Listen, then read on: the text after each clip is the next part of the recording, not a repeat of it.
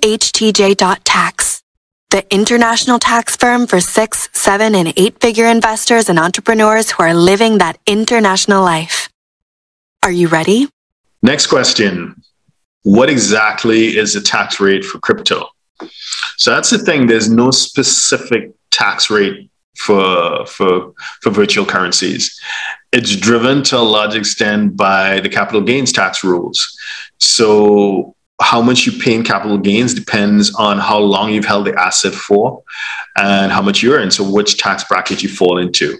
So how long whether that determines whether you fall into a short or long-term capital gain. So less than a year short-term, more than a year long-term capital gains. Short-term capital gains will be taxed at your ordinary tax rates, so whatever your marginal tax rates will be, and long-term capital gains, they're taxed at preferred rates, right?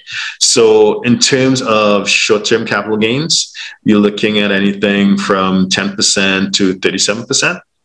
And for long-term capital gains is either 10 or 20%, or it can be zero if you make less than $40,000 in capital gains. That's tax-free.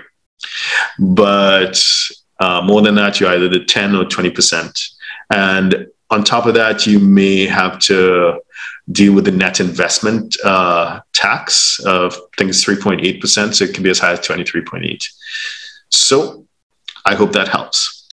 So if you're a 6, 7, or 8-figure investor, entrepreneur, or business owner who needs a tailor-made solution from a qualified team of professionals, we can help you achieve the international lifestyle, the freedom, and even the tax savings you're looking for.